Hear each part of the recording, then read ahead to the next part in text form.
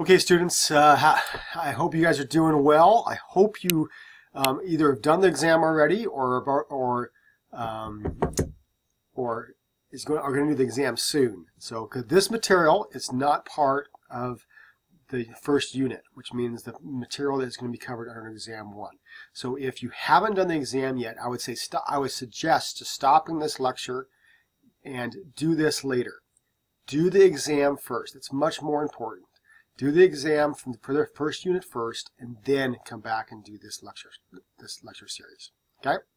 So we're going to be starting on a new topic, relatively new topic. We're going to be incorporating some of the ideas that we've already had and already talked about in the other sections in this subject, but this is probably one of the most important subjects in the class.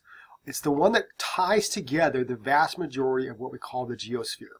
Now you remember the geosphere is that sphere of the world from the surface of the earth all the way to the core. And it's the part of the class, the part of the world that we're going to be focusing on the most in this class. So plate tectonics is probably what we call the unifying theme or unifying theory that actually helps us to understand how the world works. And it helps us understand why different rocks are located where they are in the world.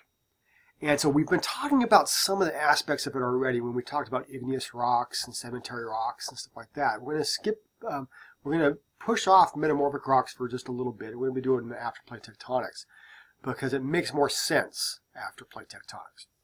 Okay, so let's start into this idea. This is a big idea. This is one of those ideas that I purposely, even though it's chapter 2 in our text, I purposely moved it back because I felt you needed some better understanding of the different types of rocks there are, the processes involved with those rocks before we got into plate tectonics. Okay? So, plate tectonics is the general idea of how the actual lithospheric plates, or our crust on the outside, the rigid crust on the outside, is moving in relationship to other plates or other crusts. So it's how it moves back and forth. We'll talk about how that works in just a second. Okay, so just realize that we'll discuss the points of this, but let's first understand how the theory came about. This idea that this idea that the continents moved around is actually a fairly new idea. It's really started back in the 1920s, but nobody really took on or believed it much until much later.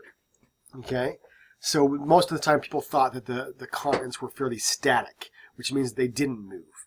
Okay, and they stayed put over long, and the mountains and the valleys and everything before that just formed from other processes that we'll talk about a little bit later. But not really much, because really plate tectonic theory has pretty much taken over those ideas. So back in the 1920s and 1930s more precisely, Alfred Wegener came up with this idea that he called continental drift. Continental drift is based off of some observations that he made. Alfred Wegener was actually a German scientist, and more specifically a meteorologist. He studied how glaciers moved and how glaciers were changed over time due to the weight of the snow and the movement of those glaciers over time.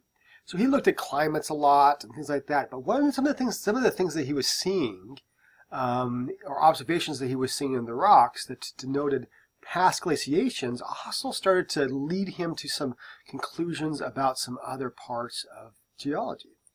And one of these is he started looking at the maps of the world. And the maps of the world had this kind of fit together quite well. So he would actually put back the continents and cut them out of a map and put it together, and actually, he noticed that they could fit really quite well in together, right? Kind of like it's a puzzle piece.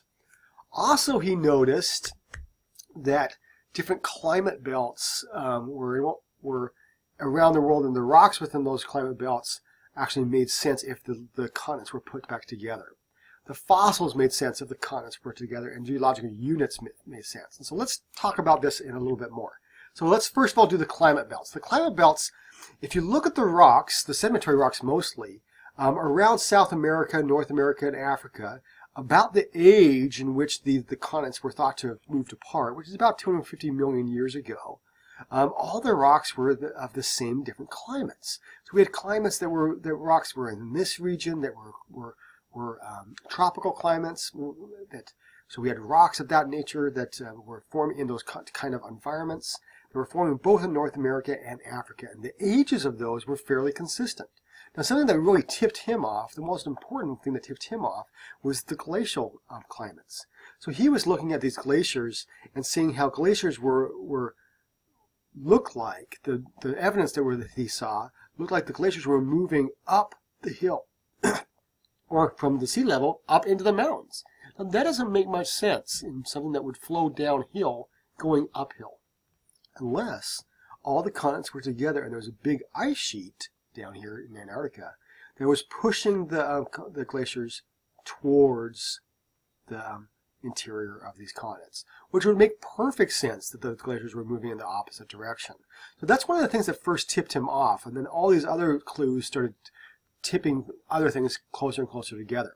Now, rock types were the same, but also mountain belts were the same. If you look at North America, you have the mountain belts on this side, have the same age of rocks as the mountain belts in Europe, in Greenland, in Africa, in parts of, Northern Europe, and in Spain and those other regions. All the rock types are very similar, the rock structures are similar, and the ages of the rocks are similar.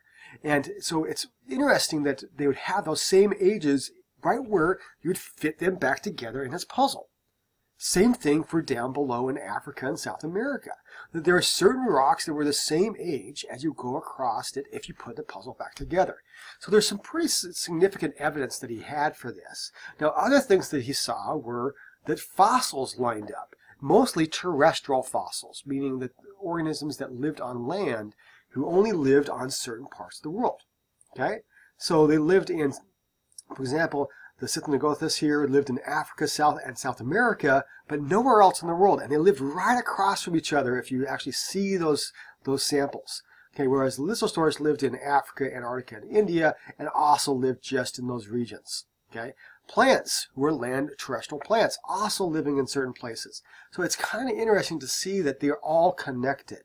Now, also in the oceans, we were finding trilobites on one side that were of a different genus than the other side. So as they moved away from each other, the trilobites evolved differently. So the things in the on the North American side are different than the ones on the Europe side, right?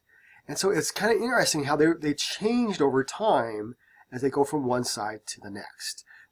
But they all started off with the same fossil. But as you could continue to go further and further out, we had different types of fossils, which is kind of, so that it also suggested that it was moving at some point. Okay? So all this evidence was not very widely accepted at the time because they thought that all the continents were staying still. And the big problems with Wegener's theory or hypothesis was because of this question here. And this was based off of some of the stuff in your reading. It says, why was Wegener's hypothesis not really accepted at the time he proposed it? Well, matching fossils on separate continents were common, and there were other hypotheses for this phenomenon, right? Now, in reality, there are ways that this could happen. You could have an organism that would float across the ocean, maybe on a raft, a branch, or something like that, and then get to another side and then repopulate there. Plants could do the same thing, right? But that's still kind of far-fetched in some ways. It's so much easier to have the continents together and then moving back and forth. Especially, they would be different a little bit because of the change of the organism. Now, also, none of the continents appear to have a perfect fit, and that's obviously not true, right? They actually did have a fairly good fit, and any imperfections that we have now usually can be accounted for with sedimentation that's occurred on the coastline since its extraction away from each other.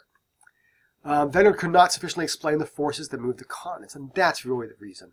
He did not have a mechanism for it. He didn't have a mechanism for how it actually moved. He didn't know how it moved. He just knew it moved. Okay?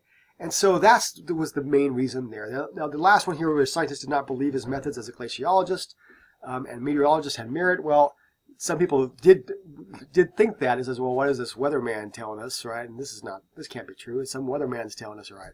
It had nothing really to do with that terribly much, but some people did think that. The main reason was because there was no mechanism involved. However, back in 1962, Harold Hess actually came out with a mechanism. Now, he actually learned about this mechanism prior to that, but he was because of confidentiality and because of some security issues, he couldn't actually put out his theory or hypothesis to verify Alfred Wegener's theory. Now, Alfred Wegener actually died in the Antarctic, in the Arctic on an exploration, and he never really found out that his theory or hypothesis ever gained any merit. He actually died before it actually got any merit. But basically, Harold Hess was a sea captain during World War II.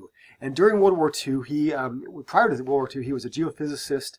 And I think, if I remember, he was a geophysicist in England, but he was American initially American. So he came out to worked in England at the time, and then came back and signed up for the Navy here in the United States. And so what he did during the war is he had this transport vessel that he was a captain of, and he would get a sonar and point the sonar out just like all the other boats do, looking for the submarine so they don't get torpedoed, right?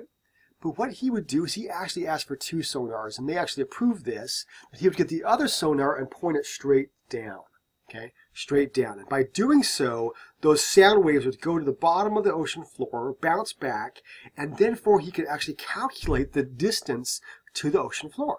And by doing so, he started mapping out the ocean floor. Now that was very important. He found out that what happened is that there was a ridge of these big tall mountains in the middle of the ocean, okay, in the Atlantic Ocean and also in the Pacific Ocean. There were also even mountains underneath there, like these chains of mountains, which we call seamounts, that look a lot like volcanoes. And so all these things that he saw, he came to a conclusion that what was happening was that magma was coming up in the subsurface, and therefore pushing a big mountain range, or this, what we call this mid-ocean ridge, up from the ocean floor, okay, and then coming out as lava, pushing out, and then slowly forcing 2 plates apart, okay? So what he called this idea seafloor spreading. And there were other scientists in your text that talked about this. It was Frederick Vine and Drummond and some other people who actually helped to figure this out. Now, one of the things that some of the other people figured out is that they did magnetics across the ocean floor. There were these changes in the magnetics that they could match up from one side of the mid-ocean ridge to the other side and date them properly, and then they knew that they were actually moving apart. So with Harold Hess's idea of seafloor spreading, and then Vine and Frederick's, I think it's Vine and Drummond's idea of the magnetics, this idea of the seafloor spreading got merit. And that merit basically suggested that if they combine those 2 ideas, the ideas of continental drift, or the good ideas of continental drift, all the observations, and then combine it with the mechanism of seafloor spreading, now we have the modern day theory of what we call plate tectonics.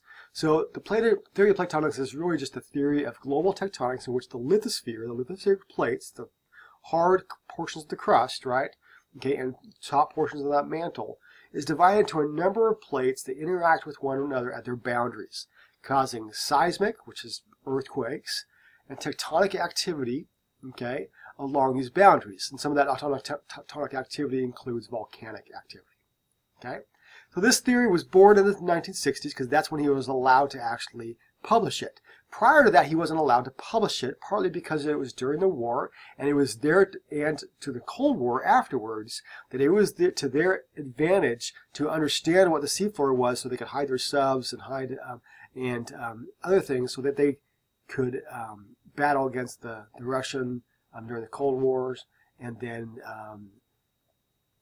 other individuals during the World War II, like Japan and Germany, right? So the point comes here is that this theory didn't come to fruition really, or didn't really start gaining traction until about the early 1960s. Okay, so it's a fairly new theory.